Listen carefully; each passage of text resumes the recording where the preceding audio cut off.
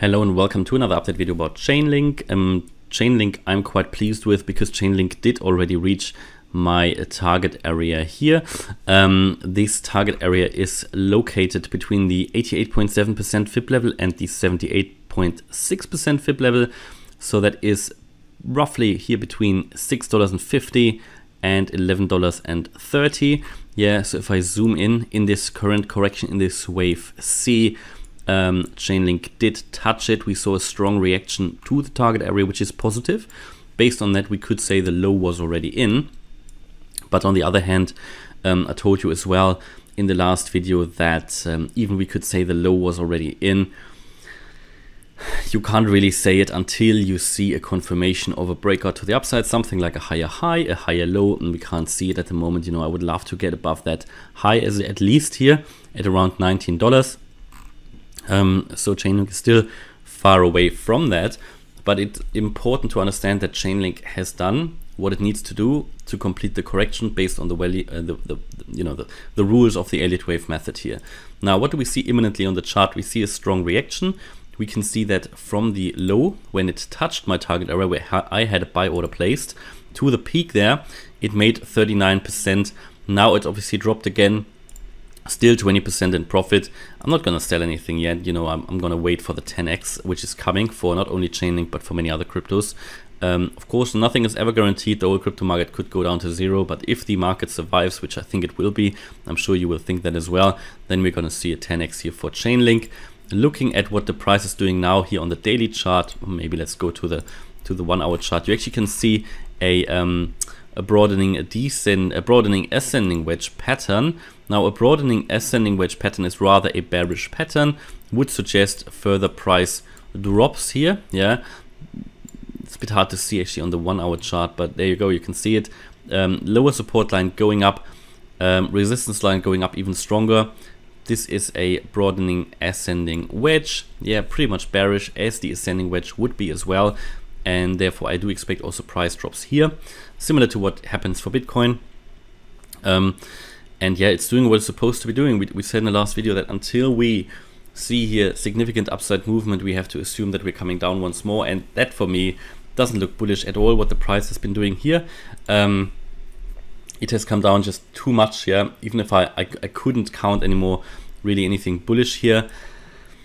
You know, I think we said in the last video when it wasn't looking too bad. You know, you could maybe count this as a wave 1, 2, but now you're stuck already because it's coming down too far. So yeah, you could maybe count this as a wave 1, then an A, B, C. So this was the wave 2. Now you could start your wave 3, but it's not looking great. I'll tell you that from a structural point of view, it's not looking great.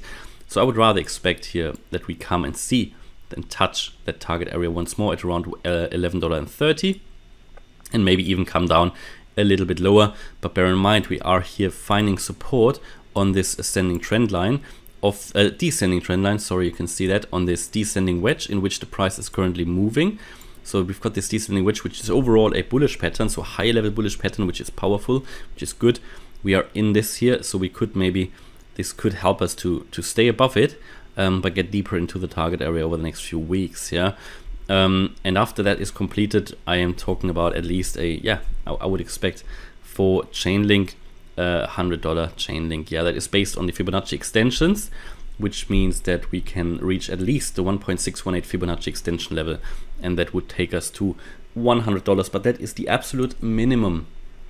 The absolute minimum, okay, for the next wave up. And it's not a long-term target, it's only like the medium term after the correction is finished. So can we expect further downside moves? Well, we can see here, and we also talked about that important support line in the previous video, this $13.50, $13.60 support level here, this red line. Can you see that horizontal support line? The price has been above that, has been holding above it for now. But at the moment, again, we're not seeing a strong reaction to that support level.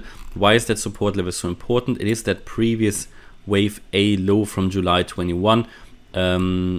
We have already come below it. That's why I like the chart. I'd be prepared to say, right, the correction is over, but to do that, we need to see first a completion of the correction, which means we need the confirmation of a breakout to the upside. We don't see it yet. We're still below the 50-day moving average, which is coming down here. Yeah, we're still below the 200-day moving average, and probably also, if I put on the 4-hour chart here the EMA ribbon, I wouldn't be surprised to see, yeah, we've fallen back below the EMA ribbon, giving us a short signal here again. There you go. You can see that here, fallen below the EMA ribbon, the exponential moving averages. You will probably also be below them on the 8-hour chart. There you go. It just dropped below it, and this means if you're below them, they will provide resistance instead of support. And if you're below them on the 4 and the 8-hour, you will also be below them on the daily chart. So at least I would want to see them cross on the daily to be able to be more confident about a potential breakout here to the upside. Now we're not there yet. So yeah, so far it's all playing out. You know, we've been talking about this price area where we are now since end of November. A lot of criticism there was about we're never going to see these prices, especially here in this move up where I remained bearish.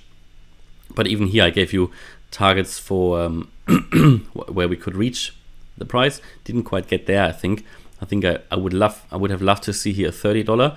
Didn't see the 30, but again, you know, we're coming down now and it's playing out so far. And this descending wedge gives me hope as well. I mean, it's a bullish pattern, so if you break out here, the target would normally be the beginning of the beginning of the wedge. So the immediate target, that would be the short-term target, and that would be here at around 38 US dollars. So that doesn't sound bad, but I think we are here due for a little bit further downside, and I have to expect that as we have not seen a turnaround. We're still below the EMA ribbon.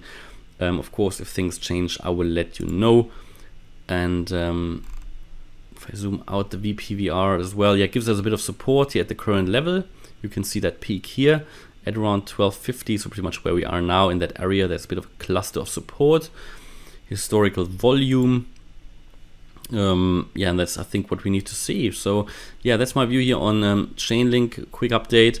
Hope you liked the update. If you did, please smash the like button and subscribe. And as always, if you really like the content, then check out the channel membership, where you can get access to the Discord server with my own buy and sell orders, research stuff, links, all sorts of different content, plus chat rooms. Then also the Telegram live chat, which is really great on a day-to-day basis with a great community. And also you can join the weekly live stream, ask questions, do all sorts of things. And the weekly live stream happens tomorrow at 5 o'clock UK time. Plus, if you're interested in stocks and shares, then you can join the gold membership. That gives you all the other access, plus access to stocks and shares analysis on Discord. We've analyzed so far Microsoft, Procter & Gamble, the S&P 500. I'm probably going to add gold as well. I'm going to add some more tech stocks. We've got Palantir already done there, PayPal. Yeah, lots of stuff. Yeah, and 3M, I think. So I'm growing that as well. And all of these are analyzed and published there when I think they show a potential good entry point, yeah, for going into or going out of certain stocks. Bear in mind, this is never financial advice. It's only based on my analysis and only my own view. But yeah, many people found it quite helpful, I think, already.